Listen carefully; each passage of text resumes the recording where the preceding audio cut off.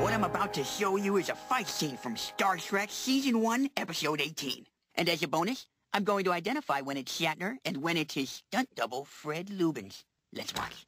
That's Shatner, of course. That's Lubens. That's Shatner. That's Lubens.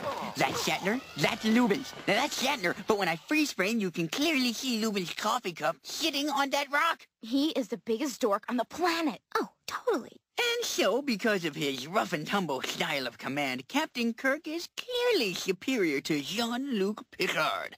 Any questions, man? No! Leave me alone! Thank you, Neil, for that incredibly irrelevant presentation. We all know Captain Picard is the superior officer.